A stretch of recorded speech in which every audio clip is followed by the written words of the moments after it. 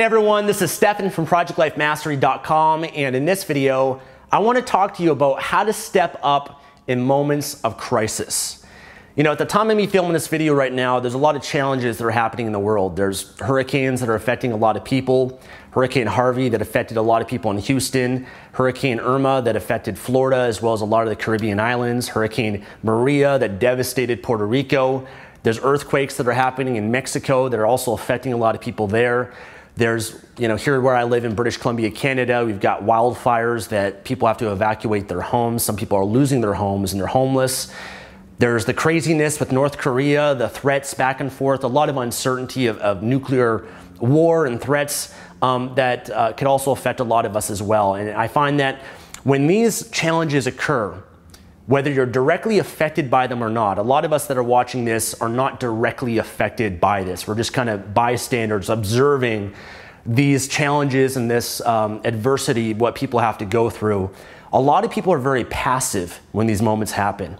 And I believe that as leaders, which I believe that you and I are, if you're watching this video right now, if you're into self-development, you are a leader. You might not know it, but I believe that we all have to cultivate the identity of being a leader. A leader, if you want to build a great business and be successful, influence other people, lead your team, lead your community, lead your family, lead your friends.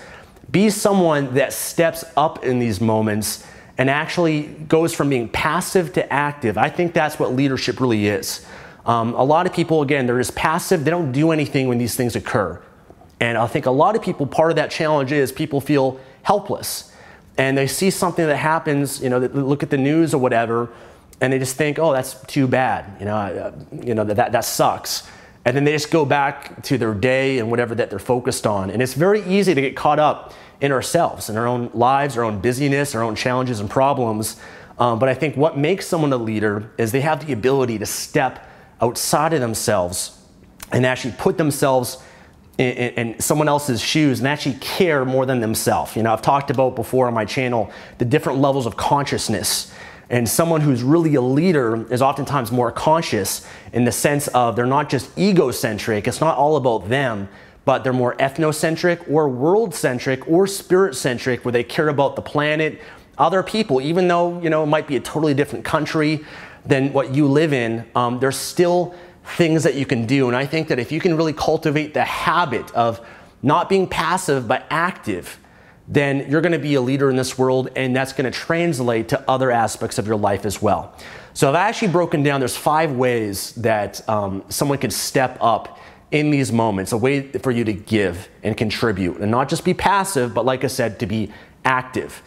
And here's some of the things that I like to do for myself and I challenge myself with. And I'm not perfect by any means. I'm no Mother Teresa or Nelson Mandela or anything like that. But I do believe that all of us have that within ourselves.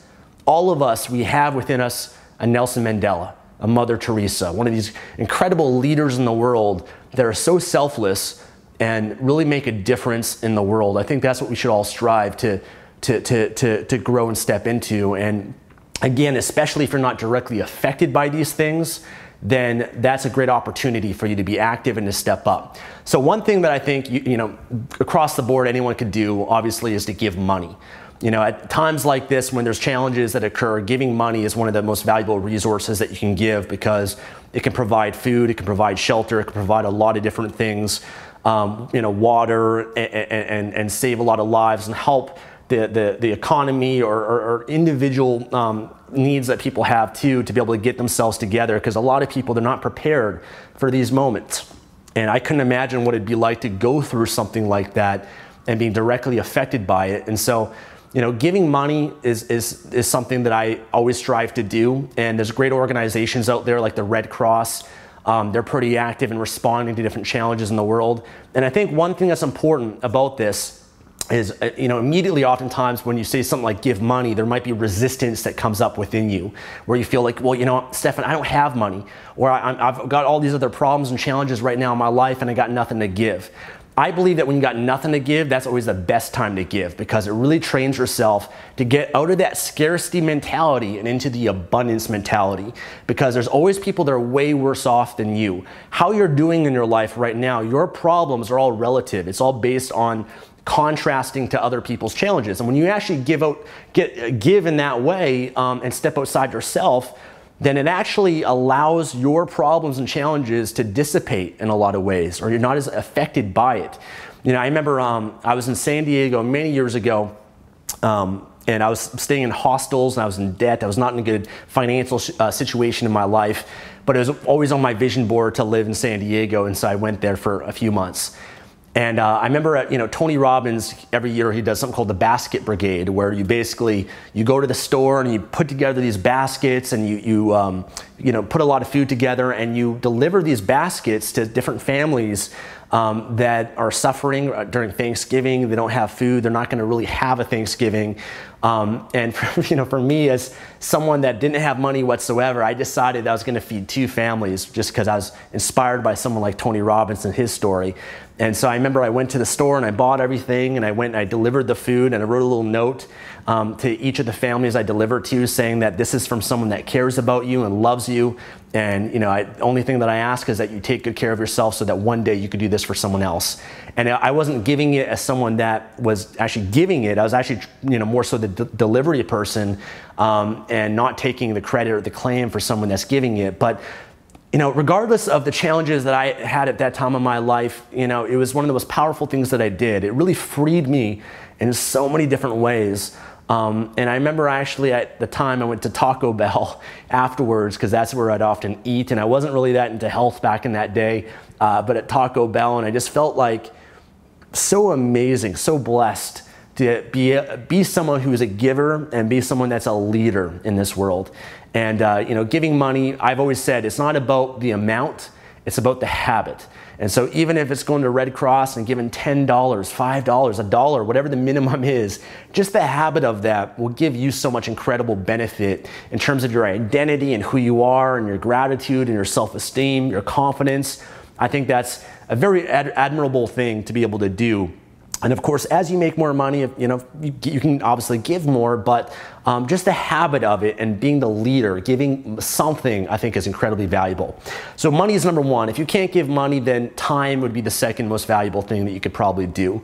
Time in sense of giving your energy, your time to volunteer, giving your time to be able to help that situation. And obviously I know that if you don't, you know, you don't live in those areas, it might be a little bit more challenging for you to be able to do that, but you can volunteer and help in your own city. I'm sure there's homeless shelters, there's a lot of things that you could probably donate and volunteer your time to be able to make a difference. And those are some things that I've enjoyed doing, that I found incredibly gratifying and a lot of fun too, to connect with people and give and make a difference in that way.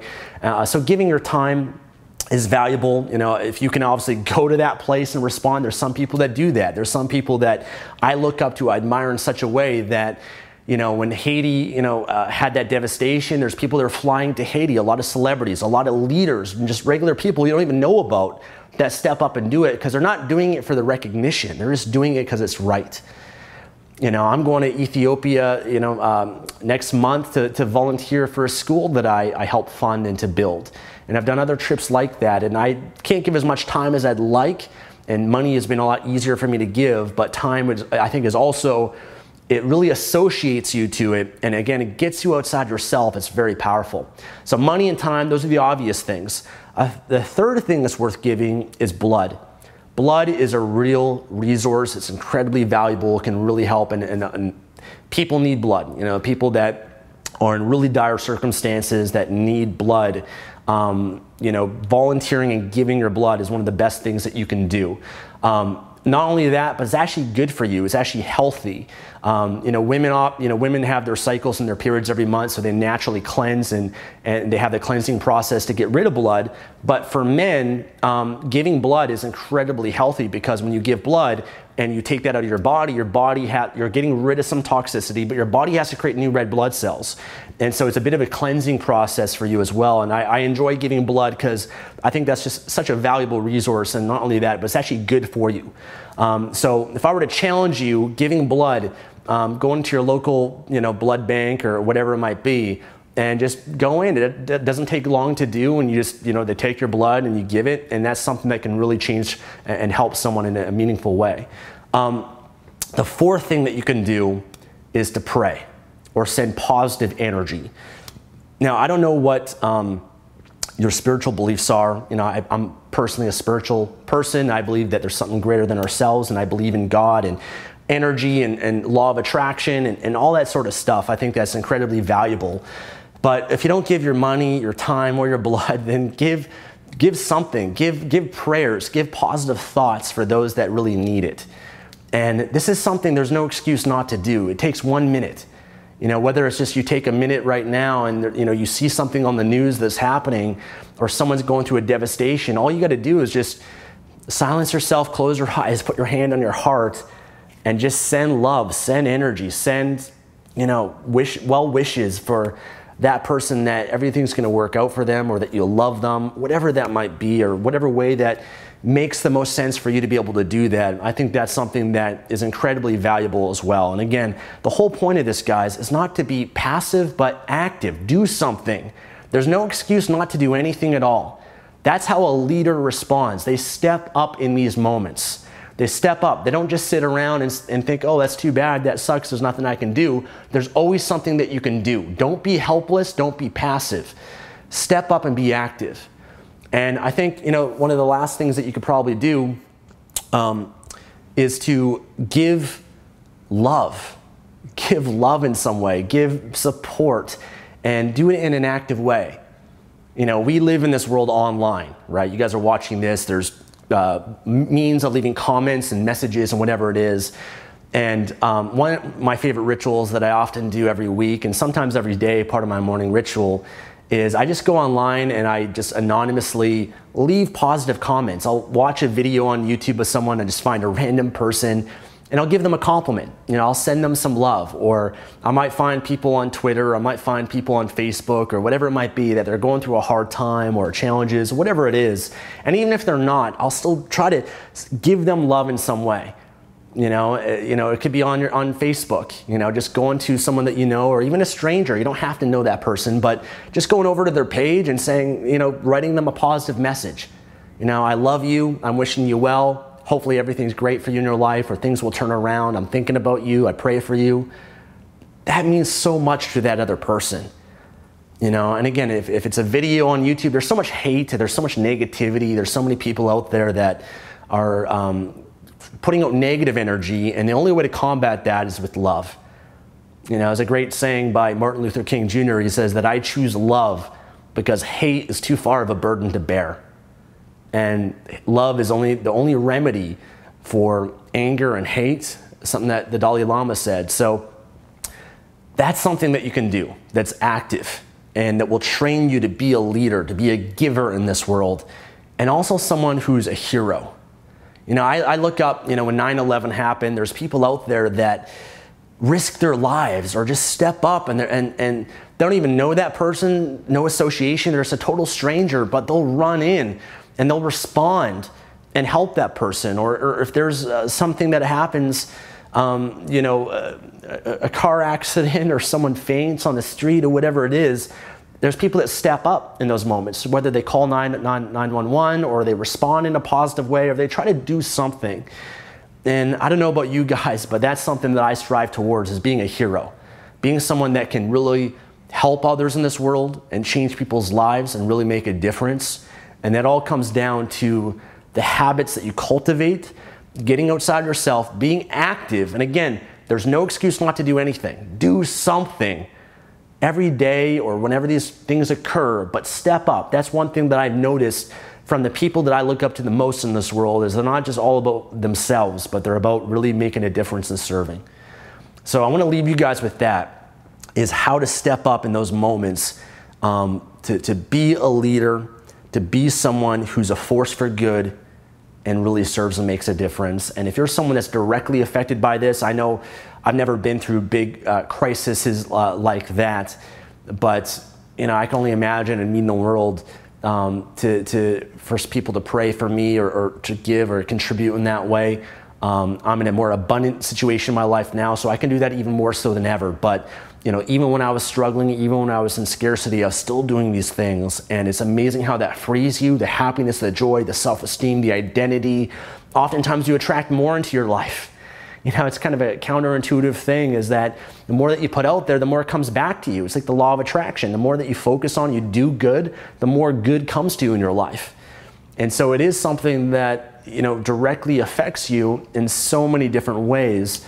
But I think it's just a very important subject that I wanted to step up today and share and talk about, because there are these challenges happening. I have some influence and people that look up to me online, and hopefully I can be a role model for you and inspire you or challenge you or whatever it might be for you to step up and grow and cultivate that identity of a leader.